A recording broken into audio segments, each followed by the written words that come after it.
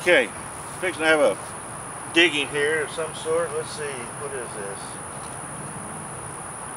This is a buried gas line going this way.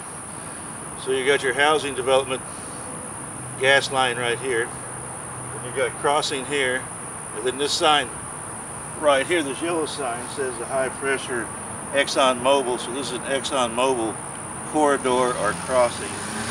And then we have nitrogen filled pipelines, two signs that says nitrogen filled.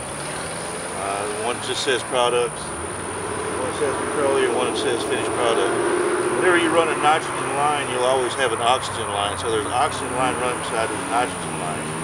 So we have two signs that says, there's two pipelines that says the a nitrogen line. Your oxygen line will be run exactly 12 inches apart from the nitrogen, or your nitrogen and oxygen lines are always run together.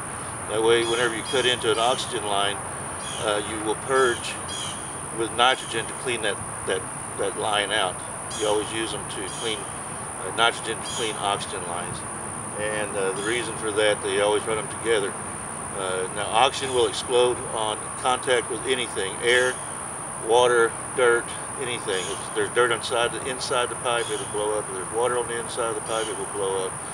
It will disintegrate, burn you, fried. I had a friend that got burned up. About 80% of his body was on fire one night, welding on one of these things. It's very, very dangerous. As you can see, it's going through a neighborhood, and this sign over here says, "Neighborhood watch, slow, children play." So I love it.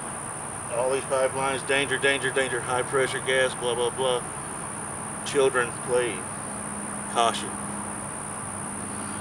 I'm Jackson Burns, Redneck Archaeologist, signing off.